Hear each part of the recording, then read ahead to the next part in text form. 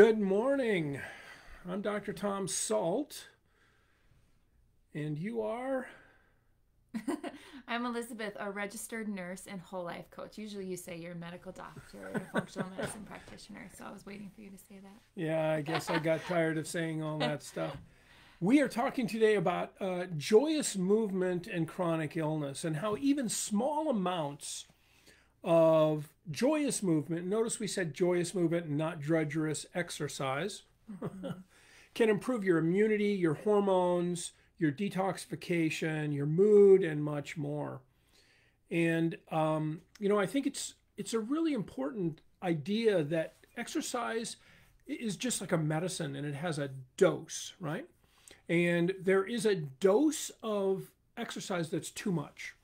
In the past, people have, especially doctors, they've thought perhaps, things like chronic fatigue syndrome or chronic Lyme disease are just in your head and you can just exercise your way out of it. Well, that's just false. And recent studies prove that to be false. And this morning here in the family room, I posted a paper that illustrates how that's false. I got my Spock eyebrow going again here this morning. And so there is this dose relationship. And, if you suffer from chronic illness, you know that you wake up some morning and you feel halfway decent. And what do?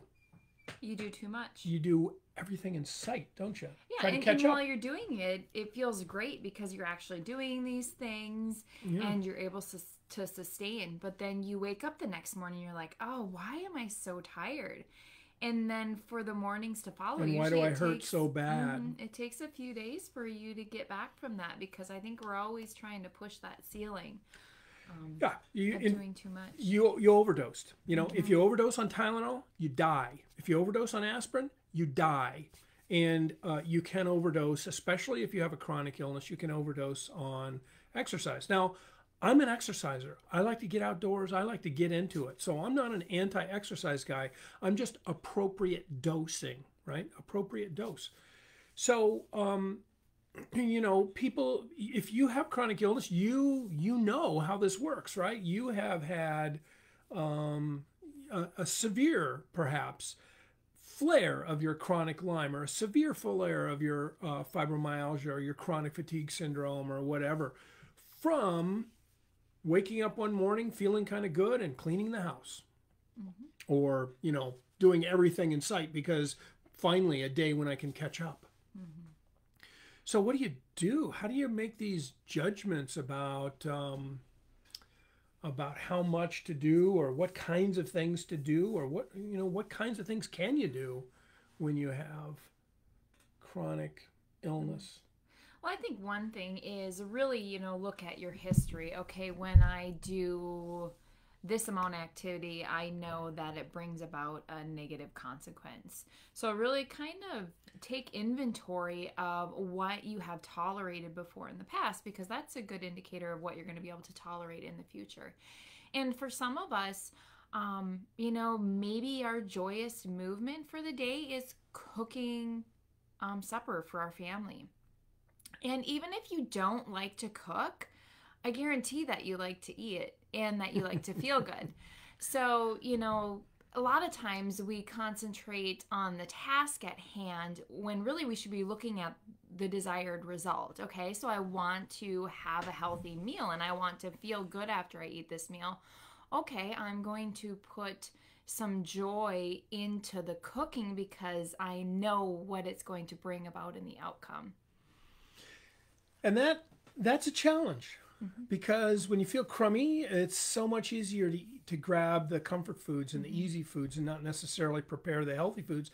And the truth is sometimes our family members and our kids especially aren't as maybe appreciative of the effort we've put in to cook, even though we're doing something very important for them. I know when I get the groans, I've really made a healthy meal. Yeah. Because I get the groans a lot, like, or the eye roll, or Yeah, so my oldest son will look and he'll kind of pick through the dish, like, okay, there's peppers, there's onions, there's cauliflower, cauliflower, because I put rice cauliflower in everything. Yeah, it's a way to sneak in some vegetables. Yeah. Which, by the way, we have riced cauliflower as like almost like hash browns in the morning with, you know, maybe some mixed vegetables thrown in and some onions and whatever else. And it's fantastic. But, you know, if you are really challenged at joyous movement, finding ways to make your activities of daily living, making those things you need to do in order to survive and thrive, joyous. That's a really important thing. Now, if you can get out and do a mild walk, even if it's just to the end of the driveway and back, that's a nice thing. But if that's going to throw you over the top, don't do it. Don't force more dose of exercise than you can tolerate. So I like to say for most people on most days, if you wake up in the morning, most people with chronic illness are way behind, right? They haven't been able to clean their house to the way they'd like to. They haven't been able to do chores. They haven't been able to do this, that, or the other thing. You look around and you say, well, what am I going to do today? What would I like to do today? Well, I'd like to do these 10 things. Okay, well, do half of it. Try to do half of it. The other thing is, as Elizabeth said, we're always trying to get right up to that threshold. But that's a bad idea. Getting right there every day, even if you're a professional athlete and you go right to the limit every single day, you overtrain.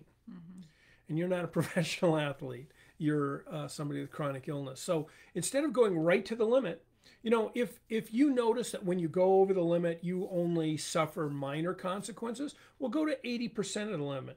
But if you go over the limit and you crash and burn for days or weeks, only go to 50% of the limit. Make a wide margin there. But 0 is not the answer either. Movement, some kind of movement. And that can be sitting in a chair and swinging your legs. It can be standing in the kitchen to cook a healthy meal. And we will be talking tomorrow about nutrition and why that is so important. But, you know, what kinds of things can movement do for an individual? I think first, especially when you incorporate the word joyous into it, it can elevate your mood. I think it's really important that we put joy into our movement. And, you know, maybe you don't feel like you're moving in a lot in a day, or, you know, you're doing enough activity. Well, I suggest download an app. There's a lot of free apps that calculate your steps, or you could get a Fitbit. And I think you'd be surprised at how much you actually do move.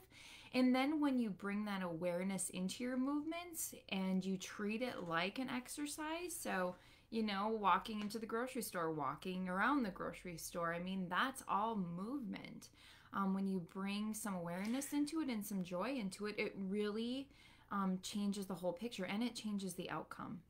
You know, when you walk into the grocery store, most of us think, oh, I hate it, right? But if you get present and you're walking around the outside of the grocery store, which is where all the good stuff is, the healthy stuff, there's some really beautiful things in the grocery store. If you look at red or yellow or orange peppers, or you look at heads of cauliflower or beautiful radishes or tomatoes or potatoes, or you name the thing. Chocolate. Chocolate. There are some very, very beautiful things in the grocery store. And if you try to get present, so that's, you know, that's for Thursday, but present is about stress management. But this all is seamlessly integrated, right? They are. Yep. We create boxes around them, but there's no box. It's one big container, and these are just little pieces of the container. So they do all intertwine. And I think that's important to remember as well. Yeah. I got to stop looking at myself in the camera because I'm now leaning this way about 45 degrees because this is straight up and down. And I feel like the thing. I look at that the whole time, are you? So yeah. I'm probably all over the place. And I got to lean way over here so I look like I'm straight up and down. Oh, yeah. You are straight when you're totally crooked. A camera. Yeah, but anyway, this concept of joyous movement, super important, and the joyous is a key factor. It's not, you know, I said this yesterday, but it's just so true. I have to say it again. I go out outside, and whether it's taking a walk out in the woods or going to the local park and taking a hike on the trails, or going skiing or going backcountry skiing or whatever, do it for hours, and the time just goes by like that. I go into the basement and get on a treadmill or a stationary bike, and in about 10 or 15 minutes I just want to die, right? It's just so awful. And part of that is my own mental state. I have to choose joy in that. And the reason I exercise is frankly not for health benefits. The reason, my motivation for exercising is I hate it when I have to stop doing something fun because I'm tired. I hate that. And so I exercise to stay in enough shape to exercise. Unfortunately for me, I like to do pretty aggressive, fun things. So it means I have to be in reasonably good shape. Getting over oh, hi, Denise, by the way. Getting over neuropathy. I daily work on my rebounder and chi machine. Both are easy on the muscles, and my sanity in the COVID days. Yeah, COVID and sanity. Boy, how are any of us sane? I think recent go together. COVID and sanity. Yeah, it's a struggle. Yeah, rebounders. Although I have to tell you a story about my brother. My brother, he's an ex-surfer, and kind of, we were from California originally, and he was a big-time surfer, and he decided he wanted to get back into shape, and he bought a rebounder, and he thought it would be a great idea to just jump on it and rebound on it for an hour the very first day. Well, of course, that crushed him. It totally wrecked him, and he said, I hate that rebounder. I'm never using it again. Well, it wasn't the rebounder's fault, right? It was the idea that I'm actually, in his mind, he's thinking, well, I'm 25 and a surfer and in good shape, so I'm going to do this for an hour. When in reality, he was probably more like 65 and unfortunately morbidly obese. So you have to kind of get your head around the truth of who you are right now today when you start an exercise program. And I'm guilty of that too. I always go out and think, well, in the fall, I was running this speed, and doing all these, aggressive hill climbs, and I go out in the spring and I kill myself because I don't realize that I have a different kind of fitness over the winter. It's a skiing fitness, and even a cross-country skiing fitness is different than a running fitness. Yeah, 10 minutes at a time. That's right, Denise. Or even less if your threshold is 10 minutes, you better do it for 5 or 8. So, if that's where you start to get into trouble with your chronic illness symptoms flaring.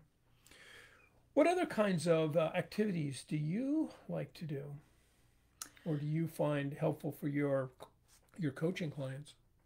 I find anything outdoors, especially just even for the people that live in the city, or who aren't out in nature all the time, there's usually a local park with like a path around it. So just getting outside for like 10 minutes at a time, and even just 10 minutes a day starting off makes a huge difference of, walking outdoors. I just feel like incorporating joyous movement into an outdoor space carries so many more benefits that we might not even be aware of. So I always encourage spending some time outdoors, some grounding exercises, breathing with the walking outdoors. I like to clean. We all need to clean our homes, so I make sure that I'm playing good music, listening to a great inspiring book, something that kind of keeps me upbeat and going while I clean, and I try to incorporate that into my activity for the day. And I have found with the use of a Fitbit that I easily get in 10,000 to 15,000 steps a day just by these normal activities that I don't even see as exercise or movement, when really they're a key part of my activity in any given day. There's a great line or paragraph in the book, The 5 Love Languages, where the psychologist is working with this husband on kind of an individual basis, and they've been working as a couples therapy thing, and he says, I hate to vacuum. And the therapist says, well, nobody asked you if you like to vacuum.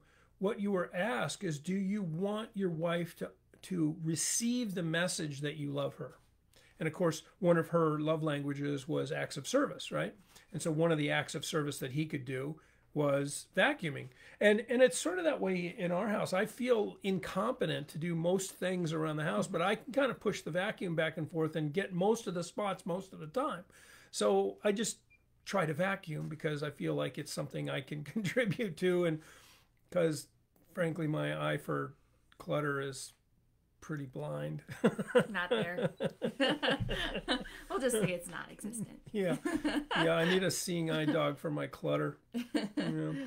So anyway, we all, but so what is it? It becomes a choice. It becomes, instead of, oh, I hate doing this, it's, oh, I love doing something that my wife appreciates. I love doing something that my children appreciate. I love doing something that my health appreciates. Right. Turn it more into I hate doing this to I love feeling like this. I love, seeing this on their faces. I love the time that we spend around the table after I've prepared a meal. Concentrate on the positive aspects of the outcome, not the drudgery along the way. And then you can kind of treat the drudgery like it's something fun too. And I had to get my head around that. Just think about Christmas decorations. I just hate doing that. But you know what? It's really nice to have a festive home. And what does that do to the people who come into the home? Of course, nobody comes into the home in COVID, but you can imagine they might.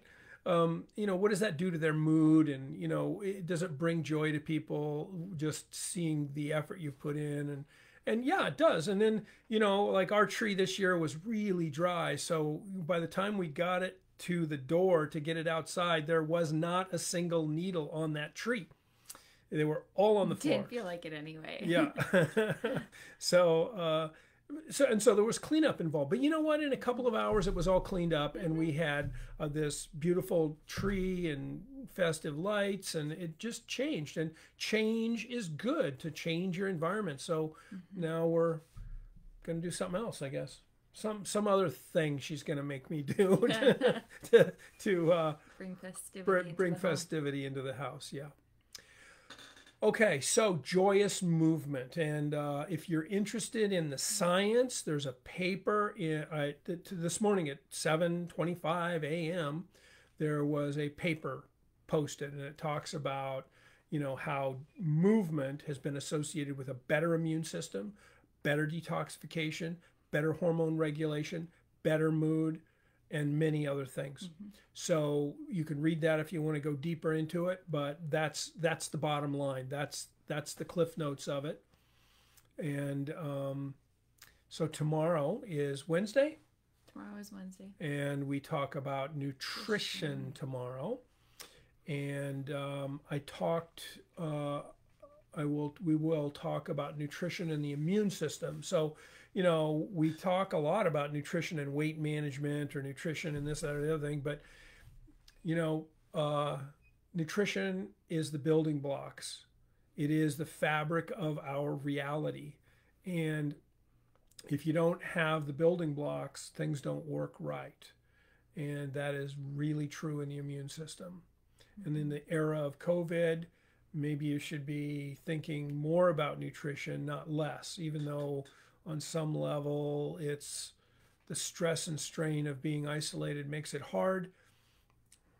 It's still probably more important than ever. So that's what we're going to talk about tomorrow: nutrition and the immune system. All right, until tomorrow. Yep. Any last words of wisdom? I always give you this chance. Yeah, you do, but nope. I think we're good for the day. All right. We'll see you tomorrow. Have a wonderful day. Bye-bye.